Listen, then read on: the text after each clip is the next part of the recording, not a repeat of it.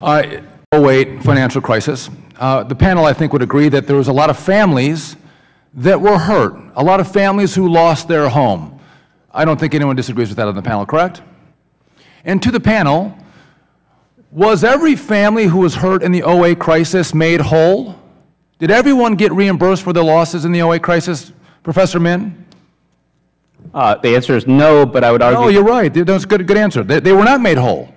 And so is it fair to say that instead of directing settlement money to victims of the 2008 crisis, the DOJ decided to take it away from victims and send it to third-party non-victim groups? Do you agree with that, Professor Min?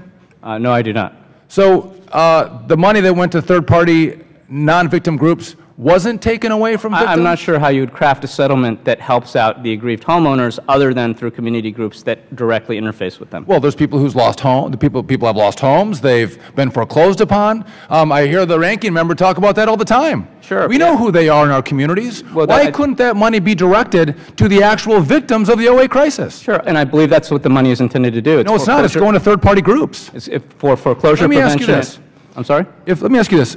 Do you think it's appropriate, as you craft this settlement, that you craft it behind closed doors in a way to make sure that the money goes to left-leaning community activist groups instead of conservative groups? Do you think that would be a good public policy? Well, I think that's actually a flawed premise because there were a number of different groups that were allowed to be given money. Would that be a good public policy? No, but there were conservative groups that were part of that list as well. So would you be surprised that if later on you learn that there are emails from HUD and the DOJ that actually lay out the fact that they were structuring this deal to make sure that liberals got the money and not conservatives? And if you heard that, you would be offended, wouldn't you? I would be. I don't think that's what happened. And so if there's a deal that's structured like this, do you think there should be transparency to the panel? Do we think that the American people should be able to see the correspondence between the DOJ and HUD and how they determined what what third-party activist group got the money? Should that be disclosed to the American people, Professor Rosenkranz? Yes, it should. Dr. Larkin, do you think that the American people should be able to see through their Congress the documents surrounding this settlement? Yes. Mr. Gray?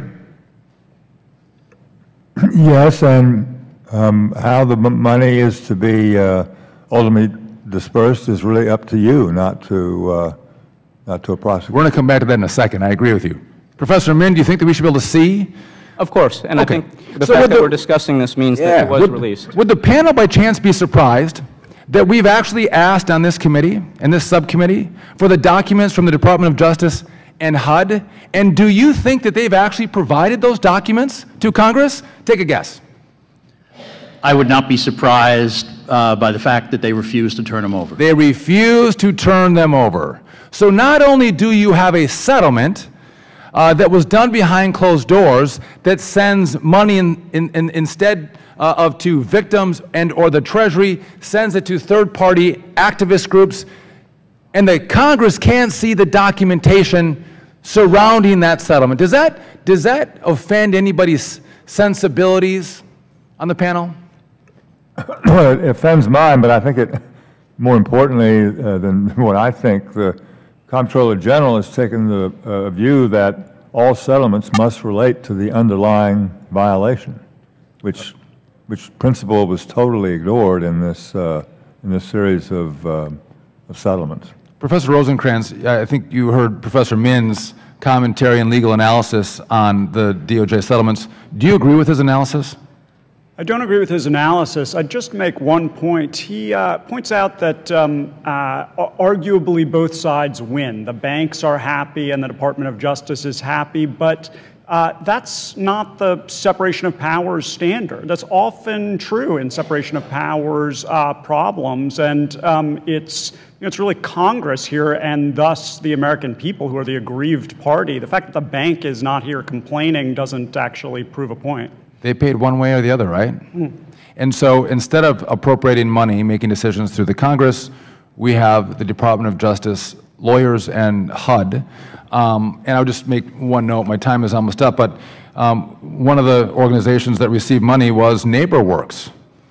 Board member Helen Kanavosky is general counsel of the U.S. Department of Housing and Urban Development. So she's a board member of NeighborWorks, but also general counsel at HUD, and they got money. Does that offend your sensibilities, Professor Min?